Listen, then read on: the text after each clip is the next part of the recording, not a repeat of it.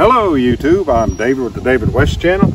Well, today I wanted to show you how to take a hand drill spindle. This is a horseweed, and I want to show you how you can bearing block a hand drill spindle so that you could bow drill with it. And I've shown this before. I'll leave that link in the description.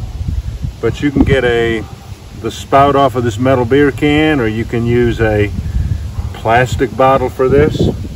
Go ahead and cut this part off.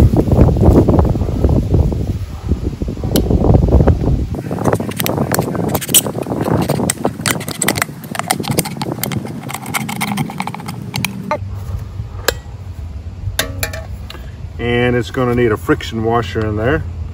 You can use anything, but I found that a quarter works the best, because once you put a quarter in there and screw the lid back on, then it captures it.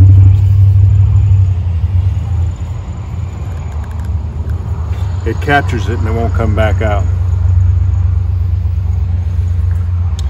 And this part here I'll use for a hand drill spindle. This part here that's really too thick for hand drill spindle, we'll cut it off.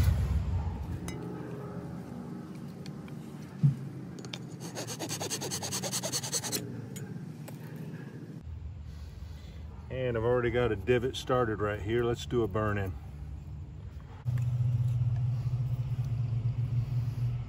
Not exactly rocket science, is it?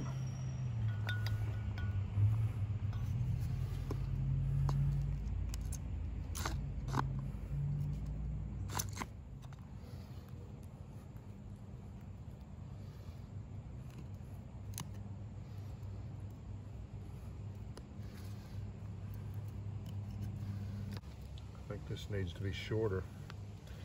It's got too much flex in it.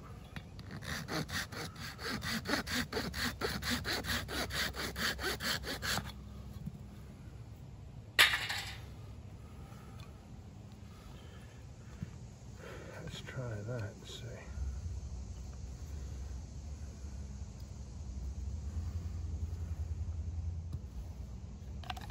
And I'm going to chamfer. I'm going to chamfer this part that goes up inside the bearing block too.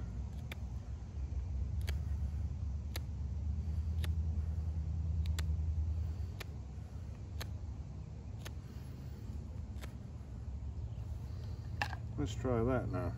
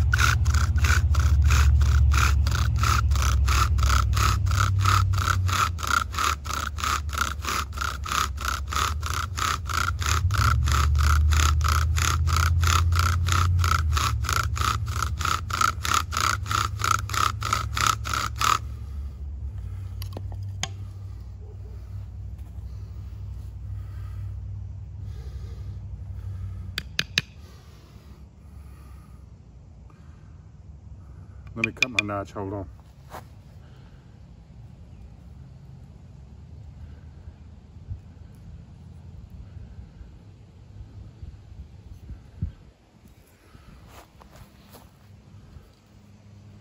All right, horseweed on Leland cypress, pine needles tender bundle.